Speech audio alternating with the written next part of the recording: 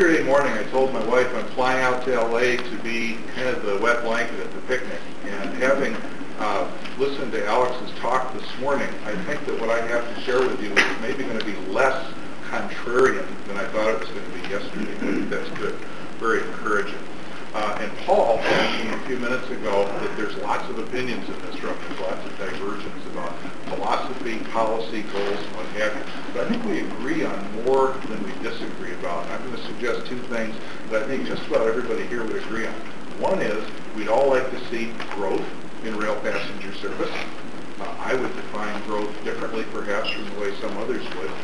This is not something that's funded by the National Endowment for the Arts. This is not kinetic art. We're talking about a productive transportation service, dare I say business. It would be the performance would be measured by its output of transportation, growth in passenger miles, growth in social relevance. In the last 10 years, we've had declining output, we've had a shrinking network, and we've had declining social relevance despite record levels of federal subsidization.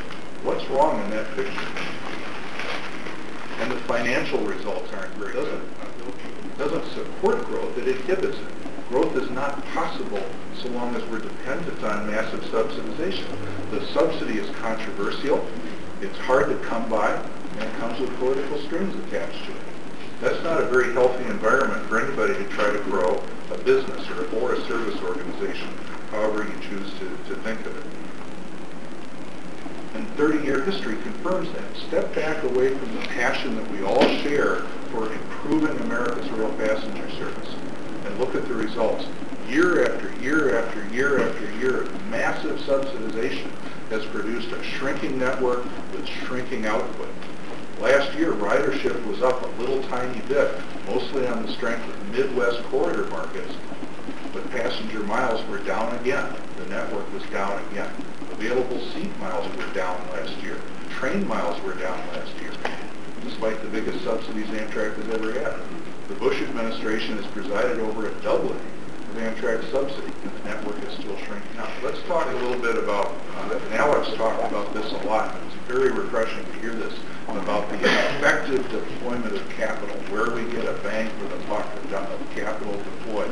Let's look at some charts. These numbers, again, are based on Amtrak's preliminary 2006 number. Bill, if you go to the first chart, I'm going to walk you through 4 different charts that compare 2 groups of trains. These are 2 groups of routes based in Chicago, Group A and Group B. And then I'm going to ask you to draw some conclusions about which of these 2 groups is doing better, which of these 2 groups you think Amtrak would do better to invest in. First slide shows ridership, transaction volume. Pretty close. B is a little bit higher than A. A few more people use the Group B trains. Let's look at load factors. Load factors tell you 2 things. You've got a real load factor chart up there with the pie graphs and the Amtrak passenger miles per train mile load factor measure. This shows you capital efficiency, where your assets are being well used. It also shows you where you are relatively over-invested in a market or under-invested. In those markets, like so many of our short corridor markets, where load factors are in the 30% range or 40% range, we are relatively over-invested because you've got inventory you can't give away. Let's look at the next slide. Oh, look at this one, output. Which group's doing better in terms of producing actual transportation, people carried over distance? And Bill, let's go to the next slide. Money. Group B is bringing in a lot more money than Group A, 5 times as much. Now let's go to the next slide. Here's all 4 of these measures together. I know which one I'm in favor of if I'm a manager. I've got capital that I want to invest to improve things and to grow the business. Which group am I going to go to? Right. Group A is all 8 of the regional corridor markets radiating out from Chicago. Group B is all 8 of the long-distance markets radiating out from Chicago. Does this tell you anything interesting about where to deploy capital to produce growth in all together? You know where I'm going with this, right?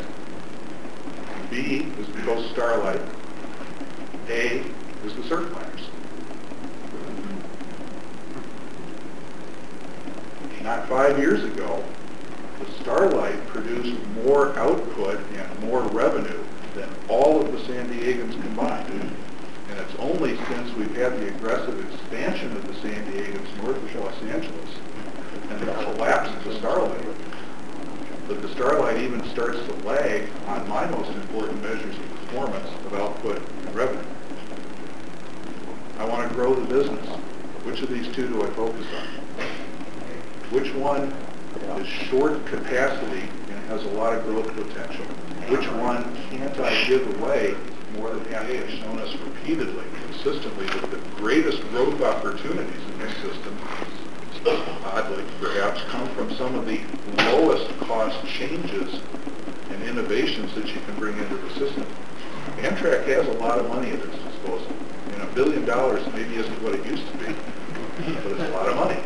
And every year lately, Amtrak has handed $1.2, $1.3, $1.4 billion to invest. I would argue that they're simply investing it in the wrong places. That's why the network's shrinking. That's why output is declining. That's why market share is declining.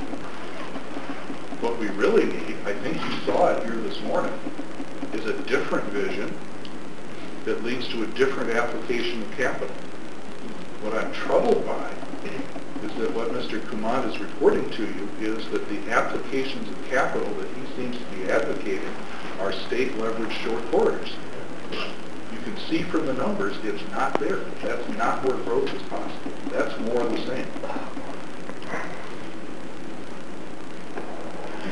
If I had his job, the first thing I do with capital is I throw out their management information system, their whole route accounting system. It leads them to bad decisions. Get rid of it. I bring in, one of the big consulting firms to build me a new MIS so that you can make intelligent decisions about where to maximize your return on capital. What would you do with the fleet?